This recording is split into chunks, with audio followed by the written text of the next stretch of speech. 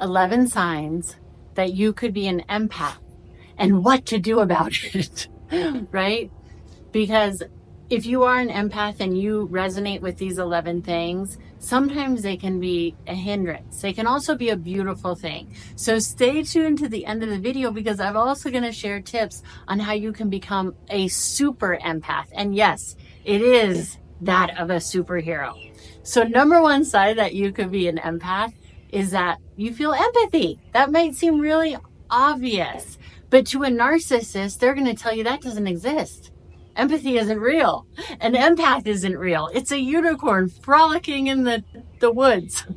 No, it is real. A narcissist will also tell you narcissists don't exist. So don't listen to the narcissist. We know that they lie. We know that they gaslight. And it's amazing how many people still listen to them. I mean, they run politics. They run Hollywood. Yes, they're the top 1%. But that's who's running the show in the world. So it's no accident why a lot of politicians, a lot of Hollywood are narcissists, okay? So don't listen to the narky narc. I promise you they're going to lead you astray. They only give a sliver of truth so they can keep the con going. And that's how they perpetuate it. So again, number one, you have empathy. You care about other people. You can feel their emotions. Number two, you go farther than that, because you can feel their emotions even when they're lying. So a lot of times, see, you gaslight yourself as an empath, because you'll be around a narcissist or a toxic person, same, somebody who's very negative, and maybe they're acting like they're a really good person. So you sense it. So you can feel not only the emotions of other people, but you could also feel their intention. The danger is a lot of times you gaslight yourself and you're like, that's just my instinct. I must, be in my head.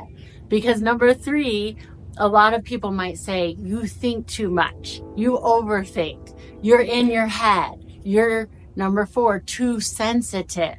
You're very sensitive. The reason you're sensitive is because you're picking up on the whole world. How did this happen? Out of childhood. All kids are really born as narcissists. And we learn empathy. We learn to care about other people. But the spoiled kid who's just me, I want this and I want it now. Like Veruca Salt in, Willy Wonka, they're always going to just be about them. And if their parents never tell them any different, or if they have parents exactly like that, they're going to be that adult who behaves that way. I want that parking spot and I want it now. They're going to get in a fight with you if you take a parking spot, anything, right? Because they haven't learned empathy. Like, oh, other people also need to park in the world, or anything like that. That's like a really minuscule example, but you get my drift. You notice the whole world. Why does this happen? Because as a kid, instead of becoming the narcissist, you became the empath, attuning to everybody's feelings. You've probably heard that before, right? But you do this to keep safe. You make sure, what's their mood? What's their mood? What do they want? What do they want? And so you can become a people pleaser, right? That's number four. You can become a people pleaser, which pleases nobody, especially yourself. Because what happens is, number five, a lot of people can really dislike you because they think that you're a pushover. They take your empathy and your kindness for a weakness. And it can be, I'm sorry, it really can be a weakness, because a lot of times you edit yourself out of the picture, right? You're like, oh, I don't matter. You can become like a martyr, and that's not healthy. You do matter. Your feelings do matter. What you desire does matter. That doesn't mean you have to be careless and not care about anybody else like the narcissist does. But see, sometimes the empath goes overboard because you're so attuned to everybody else to try to keep safe that you're more concerned about that. And so that's why sometimes people dislike you and even hate you, because they think you're a pushover, easily manipulated, gullible, but you're not. But see, number six, you don't trust your instincts, although you have tremendous instincts. Now remember, we're talking about an empath here. At the end, I'm going to tell you how you can be a super empath, and we can transform some of this stuff without throwing baby out with the bathwater, right? Because you want to keep the good traits, because there's a lot of good traits about being an empath. Not only do you notice everybody and everything, but you are highly intuitive. So you can feel people's intentions very easily. You can even see down the line. Some people might say, oh, you're seeing into the future, or you're some kind of fortune teller. No, you're not that. It's just that you're very emotionally intelligent. Everyone has this ability, but people who are very self-centered, they don't take the time to do it. So they don't even notice. They don't notice other people. But see, you're noticing all this. So you might feel like you can predict the future just because you can see the pattern of things. But then you, like I said before, can sometimes gaslight yourself, because you're like, why am I thinking that? Why am I doing that? When you're around negative people, it's really exhausting. It can be really draining because they're feeding off of your good energy. So what does that mean exactly? Sometimes you can even be in a big crowd, at the grocery store or at a concert or something, and you're physically exhausted. So what are we on? Number 8? Are we on 8? Is this 8?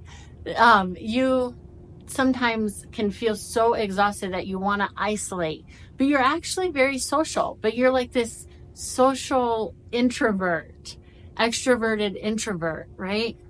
That's why a lot of artists are empaths, because they can feel and connect to other people, and yet they want to like run away. It's like, I'm an acting teacher, if you don't know, and a lot of actors of them say they're actually very introverted, and it might surprise people who don't understand the arts and empathic people. But it's because we give, right? You give, but then you give to the point of just being empty, and you want to isolate, to retreat, to reset your nervous system. And that's very normal. That's actually very good. Take time to reset, but sometimes you feel like you're kind of even scared to go out in the world, just because you know it can be very draining. Number 9, people open up to you so easily. Like, I mean, you could be on a bus or something, and by the end of the bus ride, the person next to you has told you their entire life story, because people feel that empathy, and it's so refreshing. You could have not said anything, but they're going to open up and share so much with you because they feel like you're safe to do that. Number 10, unfortunately, you are going to attract a lot of narcissists, because they want that good energy. They want to mirror off of you. They see it, and they also want to play into the fact that they feel like you are easily manipulated, that you will be a people pleaser. And so they are going to constantly make you feel like you got to do more, you got to do better. And then you're going to try to do more and do better because you care about people. And then they're going to say that's not good enough and you need to do more. And so that can create a really negative bond, which is called a trauma bond, right? And that is not healthy. Number 11 is that a lot of people can be very irritated by you and your presence. Why is that? When you're a nice person, you're like, why? I'm not doing anything. The mosquitoes want to attack you. But that's the narcissist, right? They want to attack you, and they are disgusted by you oftentimes because they know you can see through them. They know you can. They know it. They can feel it. And it irritates them when you actually gaslight yourself. It irritates them because they want you to wise up. They want you to, believe it or not. That's the only way they'll respect you. So with a narcissist, a lot of times, if you want to respect from a narcissist, the only way is to go no contact and remove yourself, which is hard because a lot of times you love these fun, likable narcissists, right? But here's the difference. This is how I like to explain it. A narcissist is like a line reading actor. Remember, I'm an acting teacher, okay? So what is a line reading actor? A line reading actor is somebody who just memorizes, this is how I'm going to say it no matter what. I'm not going to work off the other person. I've just memorized it this way, and that's how I'm going to say it. Whereas somebody who's working from impulse to impulse, the type of acting I teach, is much more connected, much more in the moment. That's an empathic person. Somebody in the moment that's not just reading off the script or reciting. They're actually living truthfully under the imaginary circumstances. See, a narcissist doesn't like that. They want you to be a line reading actor. If you haven't noticed, narcissists are like line reading actors. That's why some of them, people think that narcissists are really good actors, but they're not, because they lack connection. They lack empathy. They can fake it. And there are some really good line reading actors out there, and you see them on TV, and a lot of times they're just very beautiful. And so we put up with it, but you're like, wait, they're not really listening. And you can tell there's like this weird disconnect because they're not really in the moment. And it's very apparent they're acting. Whereas somebody who's just empathic and really in the moment and reading behavior, it feels like they're not acting at all because they're genuine. So that's why a narcissist hates you, because they know you're genuine. They know you can sense their BS, and often you gaslight yourself and think, oh, I'm just being mean, or I'm not being very nice, or I'm being judgmental, right? And they'll call you out and say, you're being judgmental. So here's where we switch it. Have discernment. Have discernment. I was just talking to a police officer recently, and because I'm selling my car, and I was like, how do people sell their car privately, right? Some people wanted to meet me, and I was like, how do people sell their car without them just stealing it? And I talked to a police officer because I said, can we do the test drive from the police station? And they said, sure. You can even meet the person in the police station office. So a little tidbit, if anybody wants to sell their car, that is great advice, right? So I was doing that. Some people are very turned off by that. They say, what's your address? And I could feel that they're a narcissist. I could feel that they're maybe a sociopath, or they're up to no good. I have no evidence. I could just feel it. And then I would say that, let's meet at the police station and give them the address. And one guy's like, thumbs up, because he's like, touche. I could feel it. Of course, he didn't want to meet me. Other people who have no problem with that have no problem meeting me there. And so these are like little things. You can read behavior through a text message. So have discernment, trust yourself. The police officer said, yes, 99% of the time, that weird feeling is really truthful, but people don't believe it because they don't want to be judgmental, and then they get in trouble, or their car is stolen, or they get, and I'm never going to like victim bash. Things do happen, and there are just bad people, and you can't avoid it. But if you have a bad feeling about something, a sneaking suspicion that something's off, most likely it's off. So this is how you can become a super empath, by drawing boundaries, because a regular empath doesn't. They can be a doormat, right? You can be. But as a super empath, you draw boundaries, you trust your instincts, you notice everything that's going on, and you don't gaslight yourself if you have a funny feeling. You go with that. You're like, you know what? Something's off here, and you just trust it. And if it's not off, that person is going to show you that it's not off, because sometimes you can have PTSD from the narc, right? And so you have PTSD, and sometimes people who are legitimately good might feel off, but most of the time, no. I've actually never had that in my experience. Every time I felt like somebody's off, they're off. It's weird. Something's amiss, right? There was a guy in high school that a bunch of us knew, and people would hang out with him. He would play really weird games, like dropping a knife on my friend. That's weird.